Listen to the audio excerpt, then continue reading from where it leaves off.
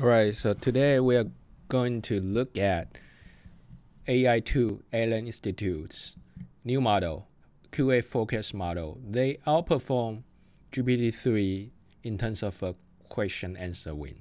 It's very interesting. It's a much smaller model. It's like 20x smaller than GPT-3, but can outperform GPT-3. Okay, so let's just see what's about Macaw. Macaw is a generative question answering model built by extensive training and tuning the T5 pre-trained model. So it's basically a fine-tuned T5.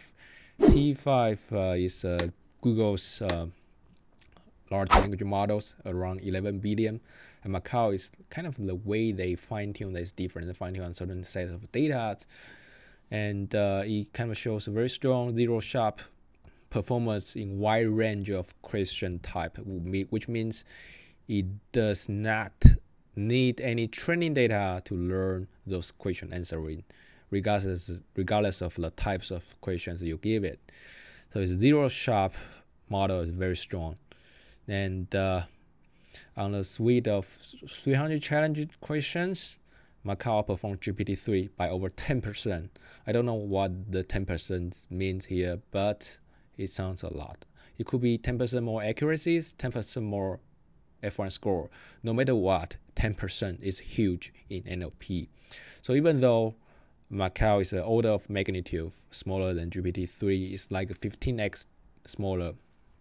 Okay, and it's more importantly, it's probably available for free, so you can probably just download this and run this. Yes, it's open source.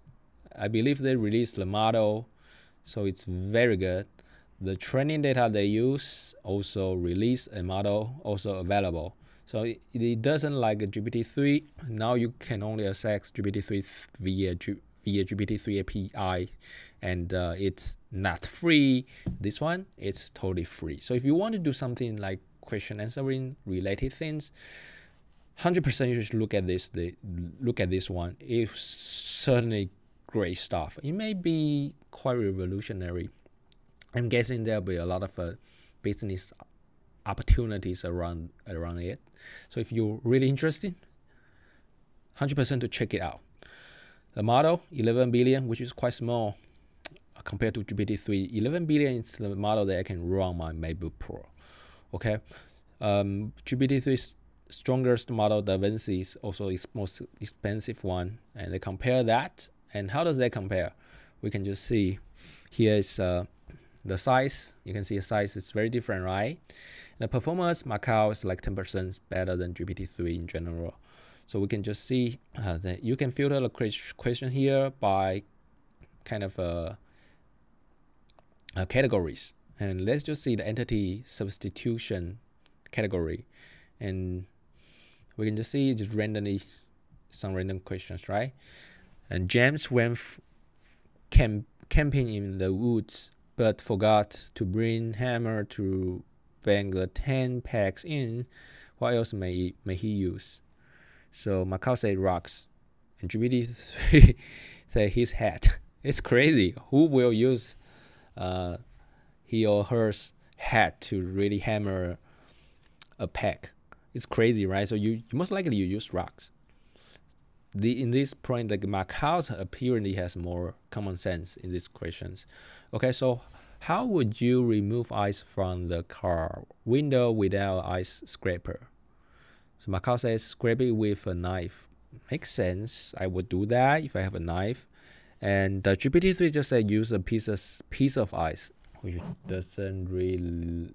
It's not really good answer. But I won't say it's wrong. Maybe somebody does that. How would you ban in 10 packs without hammer? So it's similar questions. GPT-3 says use a rock. Macaw, you say use a rock. Okay.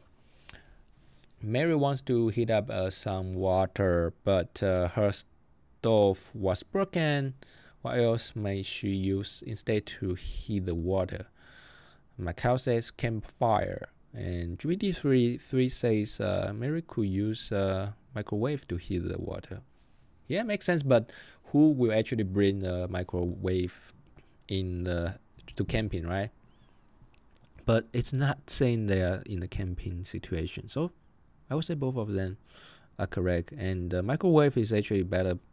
If you are at home, microwave is best. It's a more sensible answer. Interesting. Okay, let's just see some other category. About, let's say, comparison. What is the difference between a noun and a verb? So Macaw says a verb describes an action, while a noun is used to describing something, which is true. And GPT-3 say a noun is a person, place, or thing, which is not wrong. It's not like complete description of that. It's too narrow. A verb is a person, places, or things. It's definitely wrong. So GPT-3 is apparently loose in this case. Okay. Let's just see some cases. Some of them are wrong. One of them are wrong. One of them is correct. That's the thing that we should focus. If both of them are correct, it's not so interesting. Okay, so hypothetical. Okay, if a plastic was an insulator, then will a plastic spoon conduct electricity? Of course. What? Yo, of course not. If an insulator means by definition it couldn't conduct electricity, right? So Macaw say no, and GPT-3 say yes. It probably overfit into the plastic because plastic, in the real world, it's insulate. It's an insulator. So why GPT-3 will be wrong? Okay, interesting. Yeah, plastic is already the insulator. So even we don't need this assumption. We just ask the model, would a plastic spoon conduct electricity? It should know it wouldn't. But maybe overfit the spoon because most of the material of spoon is made of metal. Okay.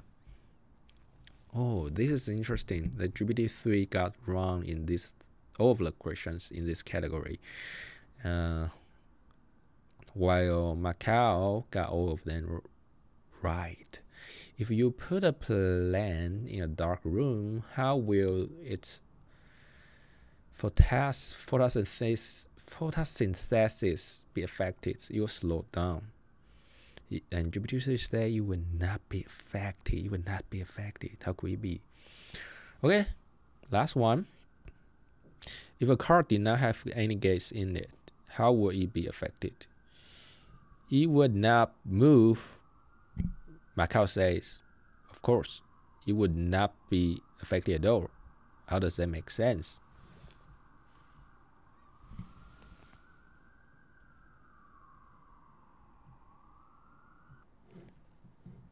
So in general, I think Macaw is a much better model because it has 10% like performance increase compared to GPT-3, while it's like a 15x smaller. So I will for sure think Macaw is better in question answering. I'm curious how AI2's does this. I will check out their paper. Maybe I will make another video on this. Super cool.